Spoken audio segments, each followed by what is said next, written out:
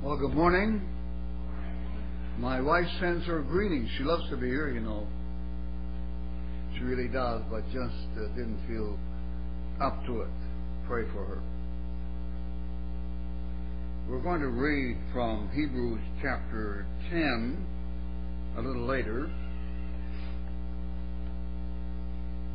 But before I get into the message, I just want to share something from my own life for a few moments, and then I'll bring the message. I was saved at the age of 22, and I got into the Bible right away. I couldn't find work, was in the dirty 30s, as they used to call them.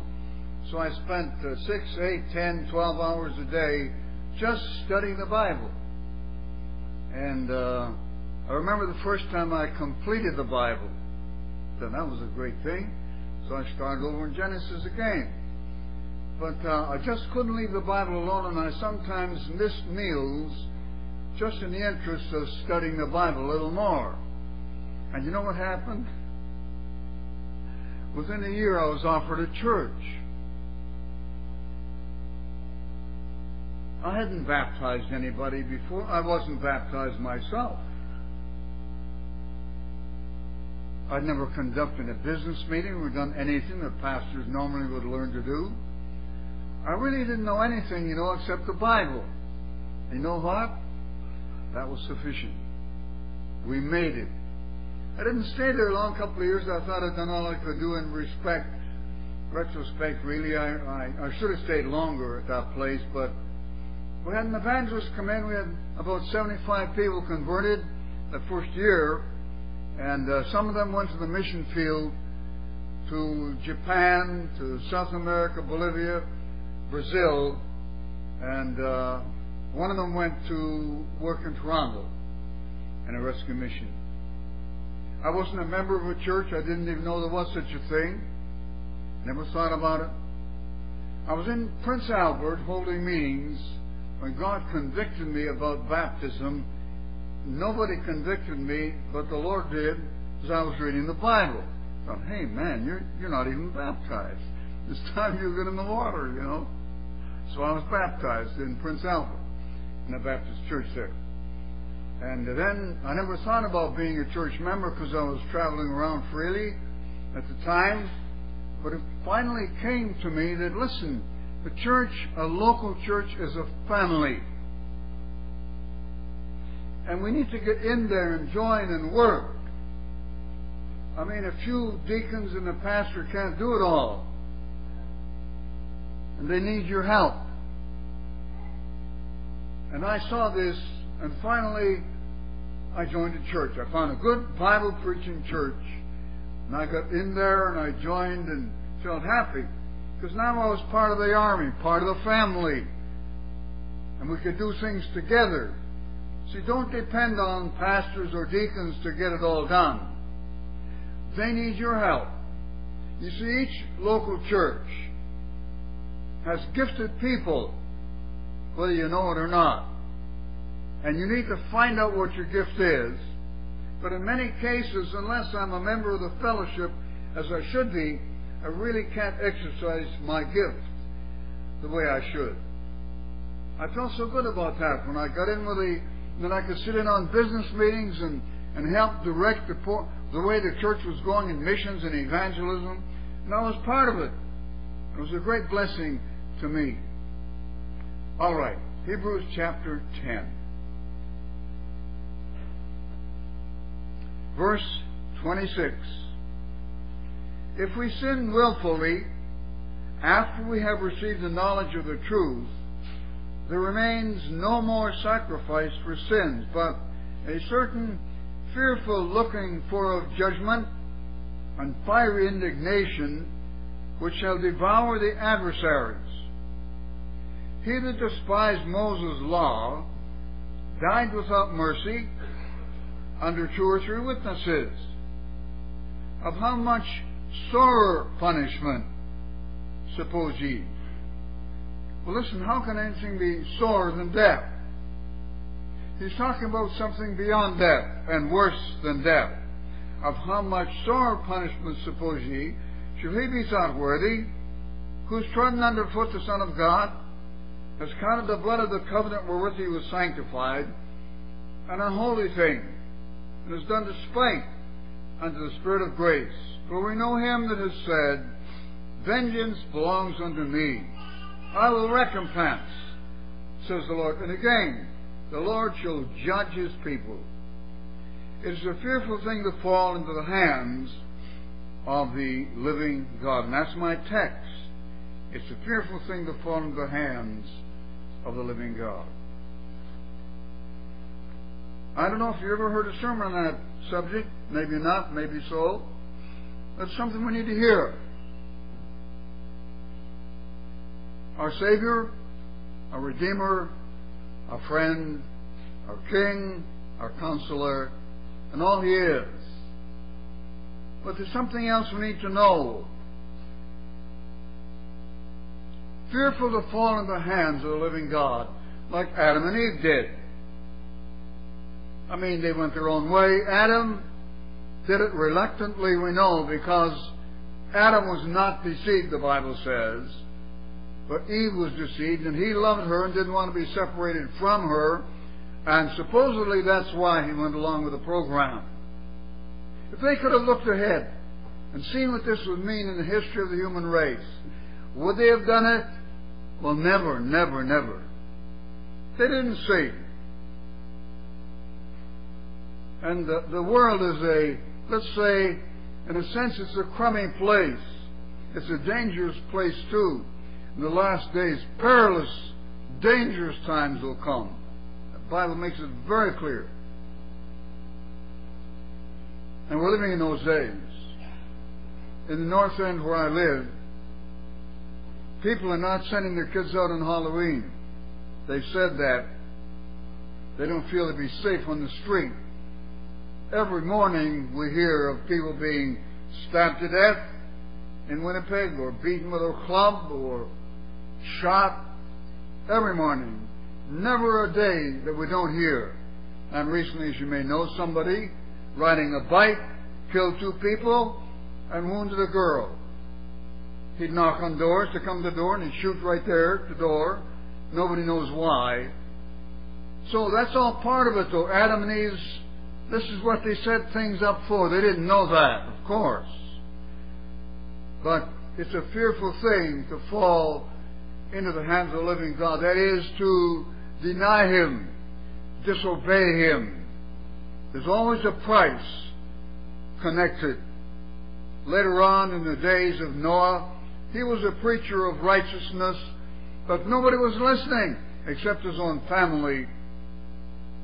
And it says that every imagination of man's heart was only evil continually. This was corruption of the human mind. The world was so corrupt, and then corruption is always followed by violence.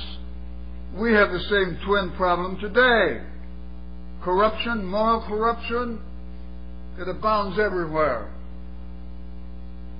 Something on TV just recently, I couldn't believe it. Sometimes I get angry at the TV set. I look for a shotgun. I'd like to shoot it, you know. That wouldn't help any, I suppose. But here's a gal, and she's setting up a party for flirting. And she said with the flirting, there are no laws and no limit. And you know what that means. On our public TV, yes. It's getting worse, and I suppose it will. But we're heading for something, and it's called the hands of the living God. Ahab and Jezebel. Jezebel was a monster. Her husband was no better, except that she stirred him up. She was worse than he was. And they got away with it for quite a while. At one point, Ahab actually, he humbled himself, and it looked good. But he never followed through.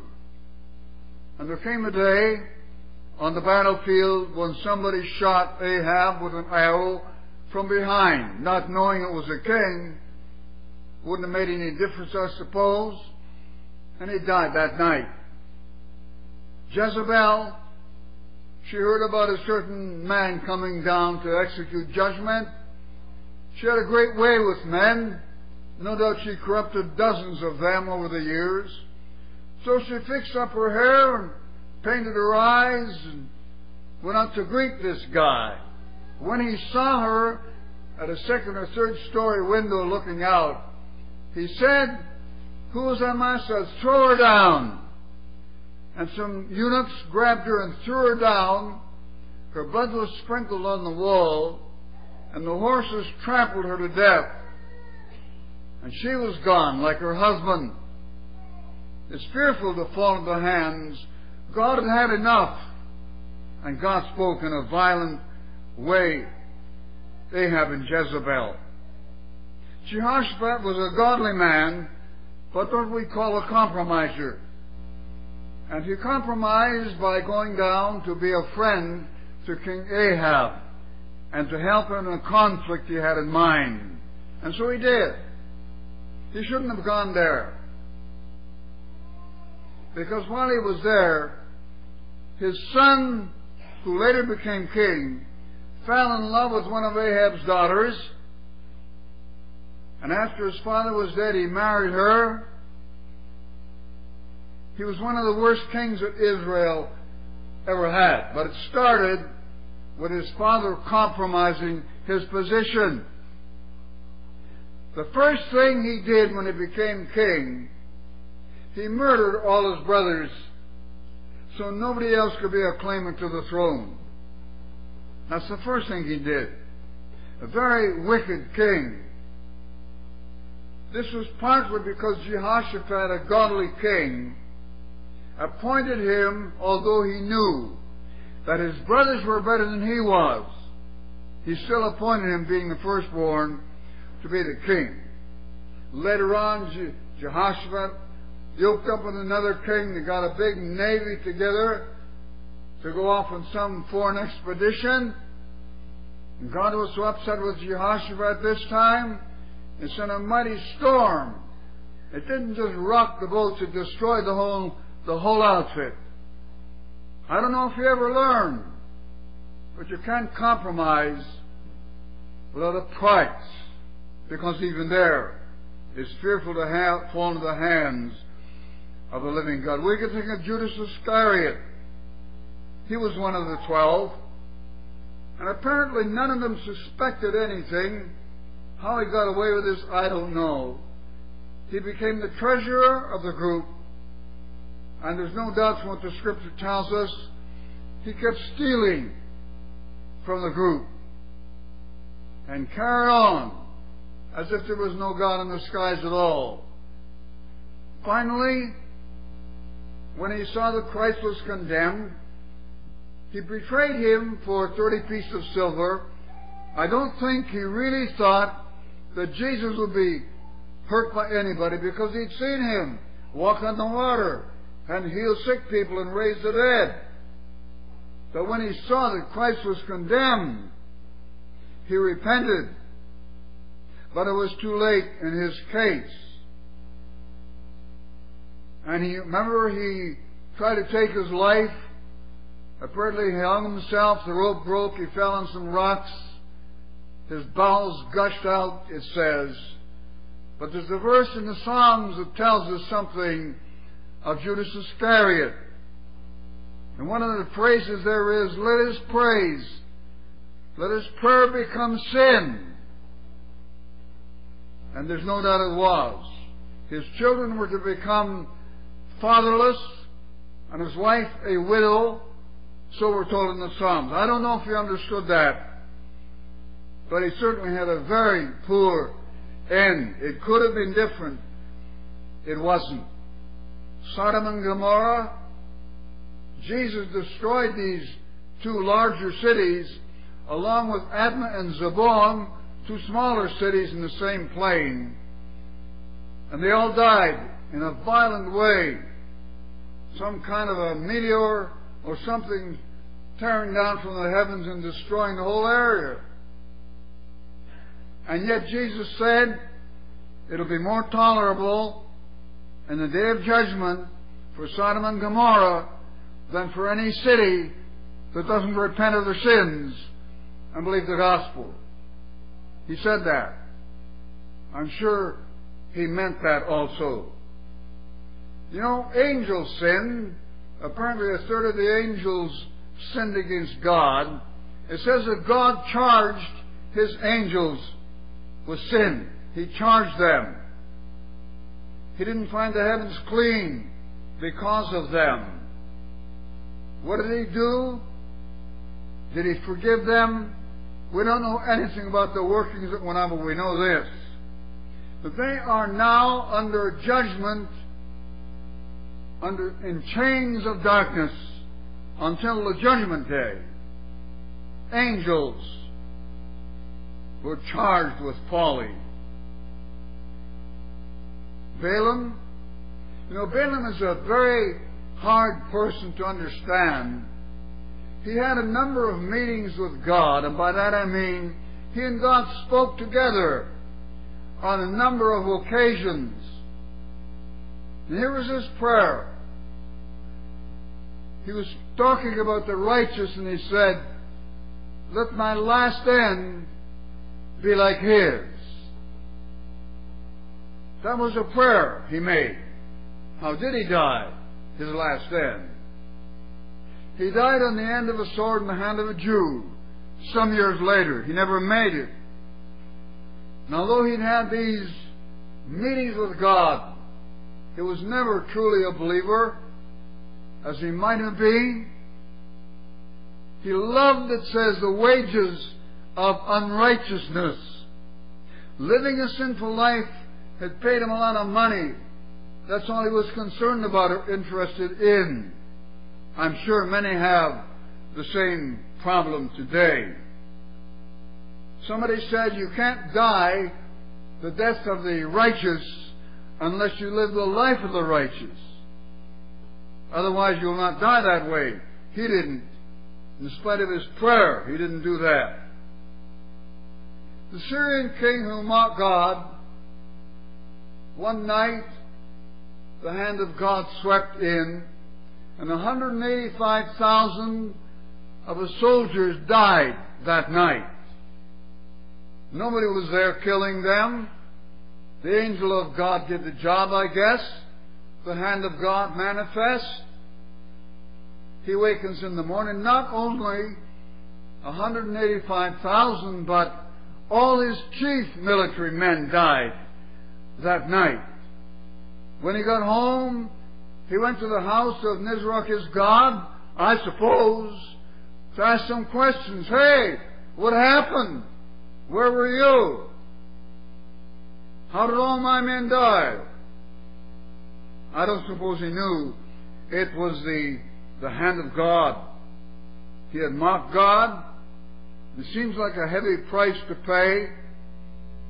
But remember our text. It's a fearful thing to fall into the hands of the living God. Galatians 5, 7, and 8, we're not to be mocked. Be not mocked, because God avenges us if we do that. You can't play around with God. Be not deceived. God is not mocked.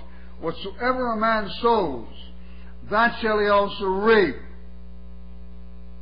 You sow sparingly, that's in giving, Paul said, you'll reap sparingly. You sow bountifully, you'll reap bountifully. But this is an axiom that applies to all of life. You get what you sow. Spiritually speaking, you want more of God, He may want you to give more of yourself to Him. We reap what we sow, is what the Bible tells there in Galatians chapter 5. So do not be deceived, it says. God is not mocked. Whatever you sow, you'll reap. If you sow to the flesh, you'll reap corruption. If you sow to the Spirit, you reap life everlasting. And that's the way it is. And God wants us to understand.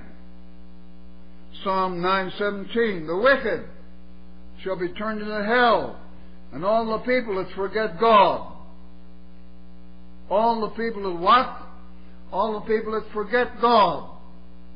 Give God no time. Have no real interest in God.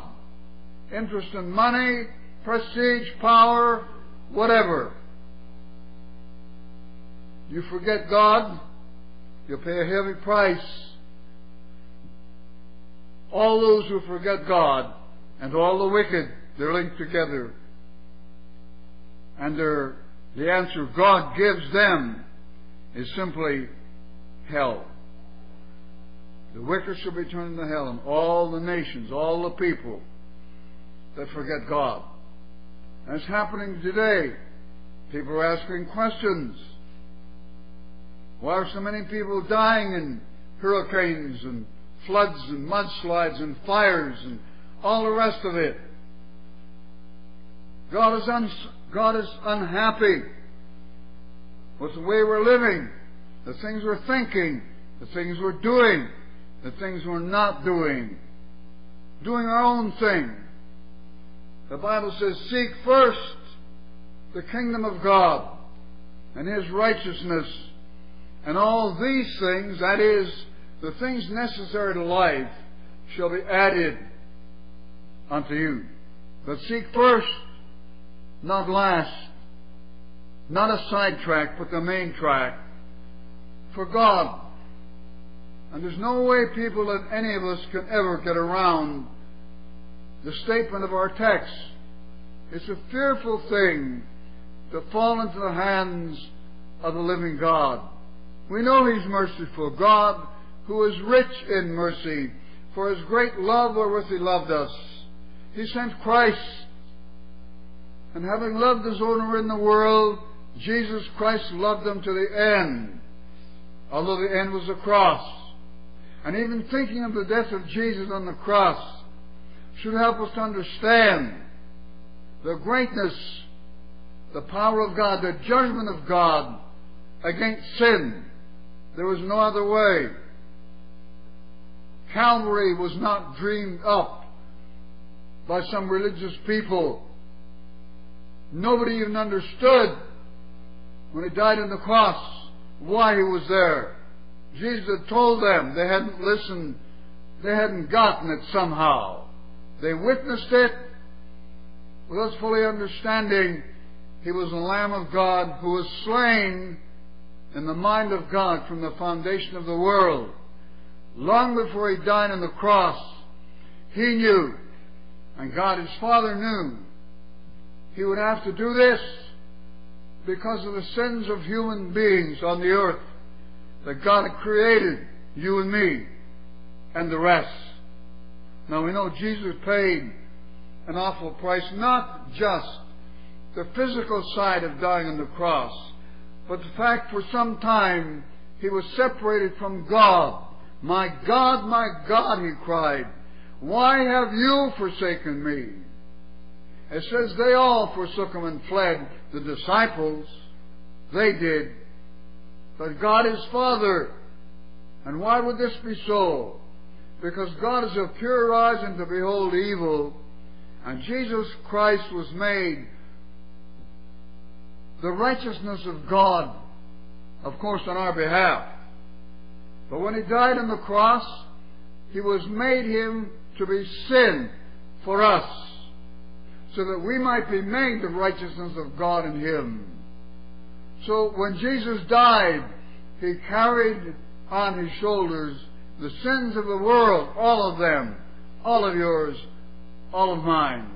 He did that freely. He loved us. He loves us still.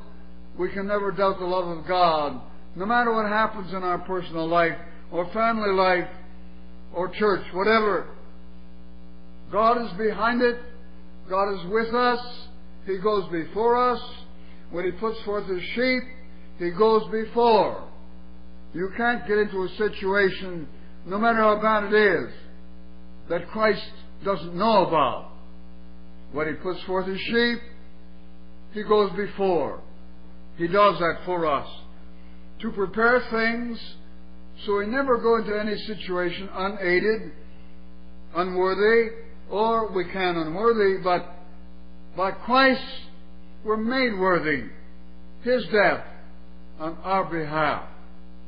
You know, when you think of it, the first time I understood this, as a young person, I really couldn't get it. The reason I didn't get it was because I didn't think I was a sinner. I thought I was a pretty good guy. Came from a good family. I didn't feel the way to sin at all. Until I saw what Christ had done in a booklet I was reading. Because the booklet challenged me greatly at the end by asking this question. Saying, first of all, you're a sinner, for all have sinned and come short of the glory of God. As a sinner, have you ever recognized your sin before God? And of course I never had. He made me feel it, the Spirit of God did. And I repented. Fell on my knees in a little house in Winnipeg where I live with my parents, and asked Jesus to come into my heart. I went up those stairs about 14 at a time. I may have a little trouble now, but that's a different story. Anyway, God is so good, so great, but it's a fearful thing to fall into the hands of the living God. And many times Christians fall into His hands. They don't lose their salvation, but they certainly lose their usefulness. He can't use them because they're not clean. The Bible says, "Be you clean, who bear the vessels of the Lord." We've got to be clean through the blood of Christ.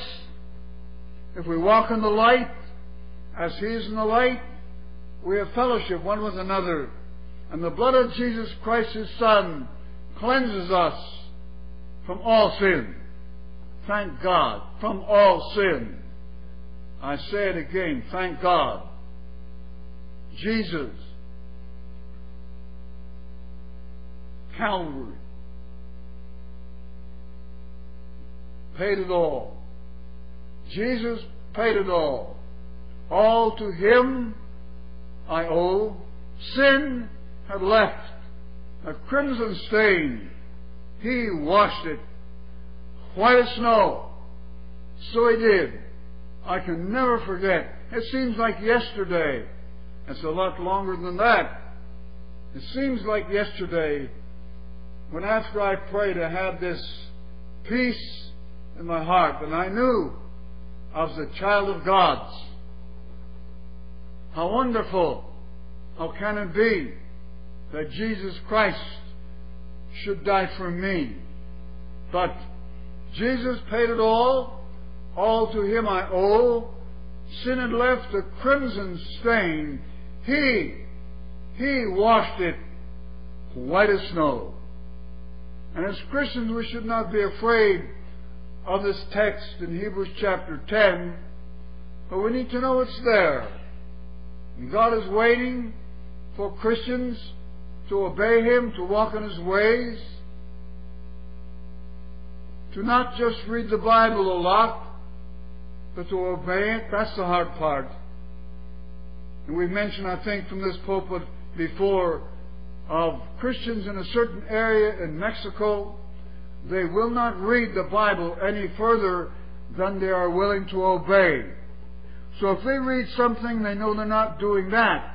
They will not read any further in the Bible until they're doing that. And the missionaries working in the area say they have constant revival. It's every day of the year, year after year. This is how they live. I can understand that.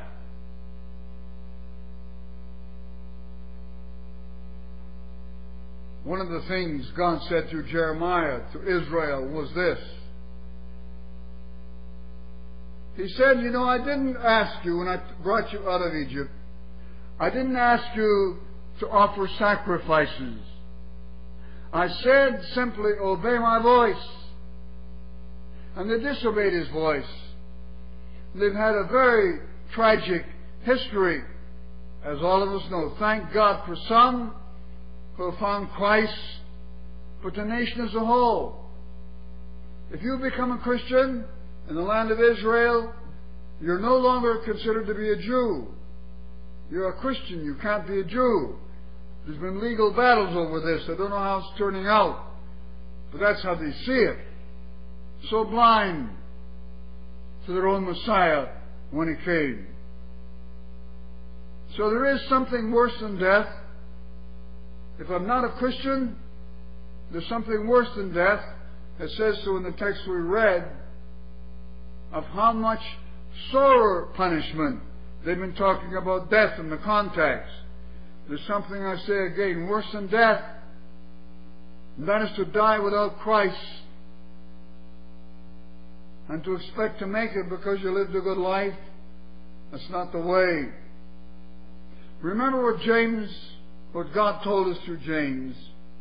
If you keep the whole law of God and yet offend, that is offend God, in one point, then you are guilty of everything, of breaking every command God ever gave.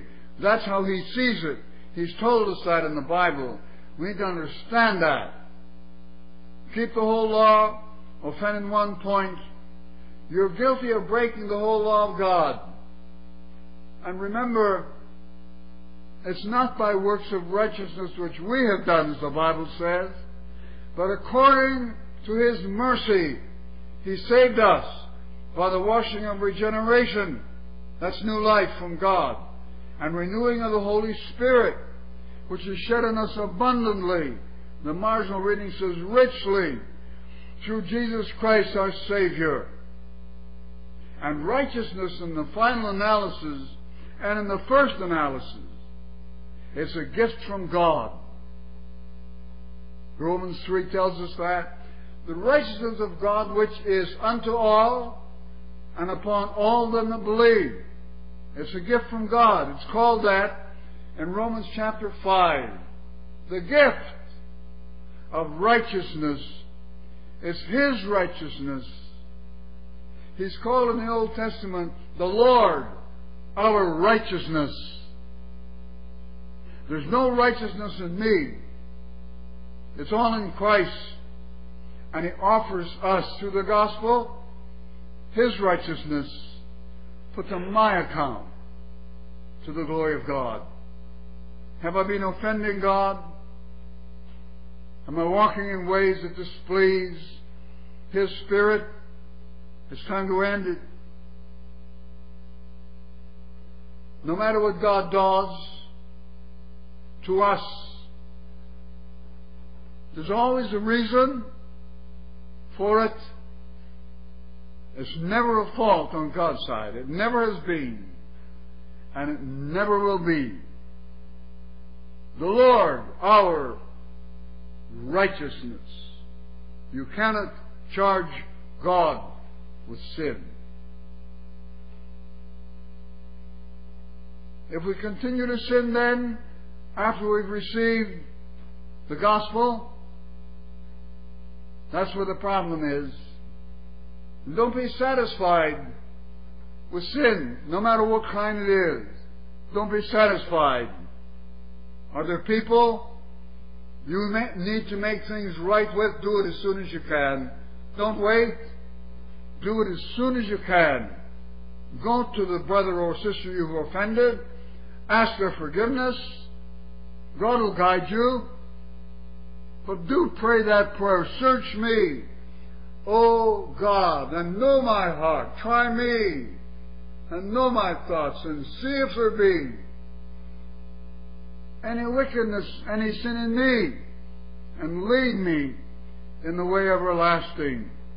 If you pray that prayer from your heart, and you almost need to get alone somewhere to do that, just you and God, ask Him honestly to search your heart. I know that right now, some of you are too afraid to do that. You're afraid of what God might say. He may talk to you about your pride, about people you've wronged somewhere, about money you need to pay somewhere, or whatever it is. Promising to pray for people and then not doing it. Whatever we've done, seek forgiveness. That's never a problem when we seek His face. But dear people, you can't search your own heart. I think in Lamentations a verse that says, we can search and try our ways. But we don't go far enough. We go just as far as it pleases us. Search me, O God, and know my heart. Try me, and know my thoughts. See if there be any wicked way in me. Nobody who prays that prayer and really means it will ever be disappointed by God. Let's pray. Father, thank you for this day, beautiful songs we sang today, and this text you put on my heart just a couple of hours ago, dear God. I had something else in mind, as you know, and you very clearly made it to me. This was the text, and so thank you for guiding in this way, Lord God, and help us to understand. We have to see the two sides of God. You're always a loving, kind, forgiving God, but often we do things, we don't repent of them, we don't think of them, we don't ask forgiveness. So it doesn't help us that you're a forgiving God when we don't repent and ask forgiveness. Father, Paul said, as we know, that he preached two things. He preached more than that, but he mentions two together. Repentance towards you, dear God. And then forgiveness through Christ. Faith toward Christ. So bless this congregation as you have been. Work in every heart deeply. Help us to remember we carry your name. Others are watching us. Our children are watching. Our neighbors and others. Dear God, help us to be honest. Let us not forget what we heard this morning. Though God, help us to get alone somewhere today, to cry to God, to cry to you. And Father, we know that your eyes are on the righteous and your ears are open unto their prayers. And if you've never received Christ, any of you in the attitude of prayer this moment, receive Him now. Right where you sit, you can call upon Christ. The man on the cross next to Christ, he just prayed, Lord, remember me. But in the same context, he was confessing that he was a guilty person. And that's essential. Thank you, Lord, for this time together. We commend each other to your care. And, oh God, continue to guide, continue to bless, and glorify your name. Through Jesus, your Son. In His name we pray. Amen.